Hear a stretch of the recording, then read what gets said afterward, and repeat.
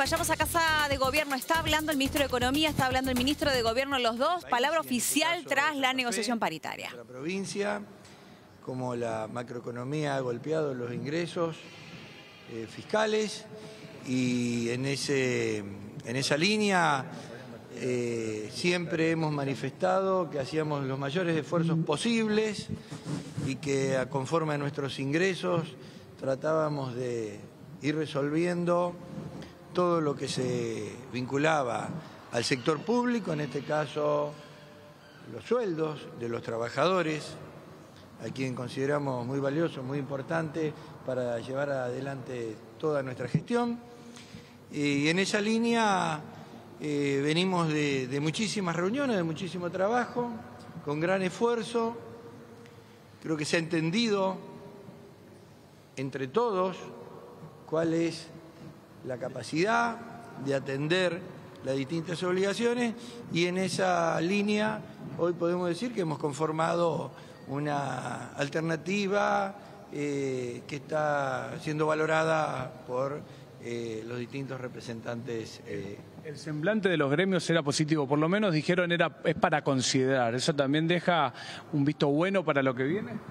Nosotros hemos hecho un esfuerzo enorme para poder presentar el ofrecimiento, contemplando las distintas circunstancias que están vinculadas a los distintos trabajadores, a todos los trabajadores de distintos lugares que cada uno ocupa. Para las categorías más bajas va a haber más aumento, ¿puede dar detalles de eso en particular? Ya le vamos a dar los detalles, pero lo que le digo es que hemos hecho un esfuerzo enorme y que va en línea con lo que hizo toda la gestión de gobierno de Maximiliano Puyaro del día que hemos asumido, y que decíamos que íbamos a superar el 52,9%, 53%, hablábamos del otro día, de aumento para los trabajadores públicos durante nuestra gestión. ¿No se cree que de lo que hemos atendido, de lo que hemos atendido en enero, febrero y la oferta que estamos haciendo para marzo.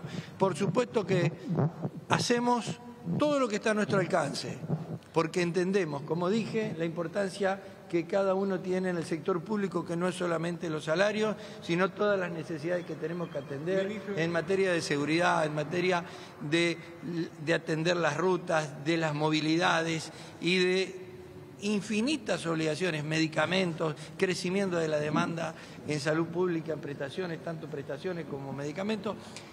Así que nos ponemos en el lugar de todos los santafesinos y de también todos esos que no son trabajadores públicos y que están pasando difíciles momentos, y que también es puesto sobre la mesa cada vez que debatimos sobre estos temas. ¿Esta oferta se le va a trasladar a los docentes ¿Podrían con evitar la el próxima paro? convocatoria paritaria del sector? Bueno, en este momento estamos terminando, recién terminamos la paritaria con la administración central, pero el Estado y el Gobierno es muy coherente. ¿Hubo una mejor oferta para los gremios que no fueron al conflicto? No, hubo una oferta que se va construyendo a partir del esfuerzo que nuestro ministro de Economía y todo el Gobierno lleva adelante día por día, porque esto está, en nuestro país hoy estamos viendo que día por día cambian las cosas, y todo momento a momento se van dando circunstancias macroeconómicas que impactan, y hasta ahora en la provincia de Santa Fe no hemos tenido ninguna que impacte en aumento de los recursos para la misma, todo lo contrario. Entonces, en esa línea, con el esfuerzo que se hace del gobierno que conduce nuestro gobernador Maximiliano Puyaro, que hace el ministro de Economía, con la evaluación en cada momento de cómo las variables van impactando y cómo van los recursos, se construye la oferta. ¿Qué va a pasar con los desanteados, ministro? ¿Qué va a pasar con los pases a planta? ¿De eso también se habló? Mire, está vigente el decreto 38 del año 2023 y que evalúa la condición en cómo se ha dado todo el pase a planta en el año pasado.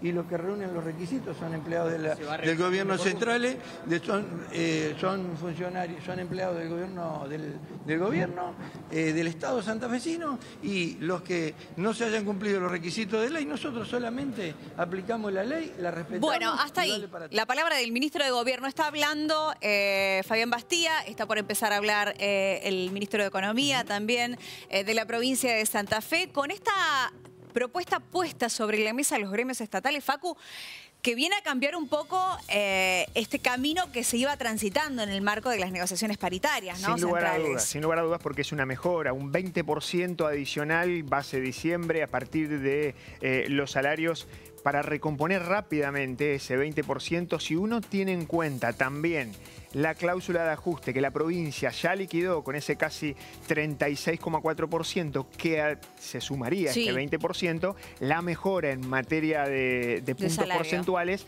está corriendo por arriba del 55%. Ojo con esa situación que también termina impactando en el bolsillo a partir del mes que viene. Es la propuesta. Además, estamos hablando de un primer tramo. Fíjate cómo la discusión se acortó en los plazos. Un primer tramo, 20% en el mes de abril, recién discutir a partir de abril, a partir del 10, volver a rediscutir cómo van a aumentar los salarios de la administración central a partir de mayo. Algo que no recuerdo de paritarias anteriores, tenemos que preguntarle quizás a alguno que tenga la memoria más fresca con respecto a negociaciones de este tipo, pero no recuerdo la diferenciación hecha de esta forma. Por categorías. Por categorías. Sí, es cierto, hace mucho que no sucede. Es algo que se venía pidiendo. ¿Por qué no plantear una recomposición para las categorías con sueldos más bajos o menores ingresos y una recomposición distinta para las categorías más altas? Exactamente. Me parece que lo primero que no cayó bien fue el tema de otorgar un aumento que sea no remunerativo, un bono simplemente por única vez. Eso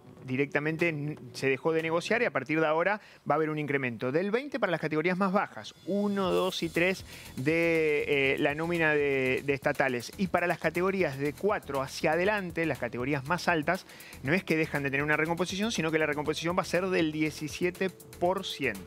Es una diferenciación. Es cierto que hace mucho realmente que esto no sucedía. Lo que trata de hacer es rápidamente tratar de actualizar los salarios de las categorías más bajas. Habrá que ver, se define, van a tener que negociarlo y debatirlo, por supuesto, en este caso ATE y UPCN, mañana en una semana muy acotada, porque los tiempos corren. No solamente corren los tiempos para decidir, sino también para la liquidación de haberes.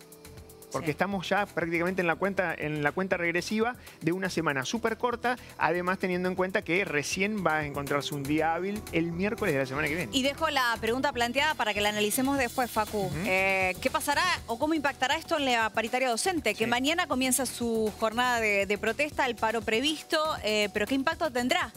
Y cómo seguirá también esta conversación. Pero esto lo vamos a analizar después.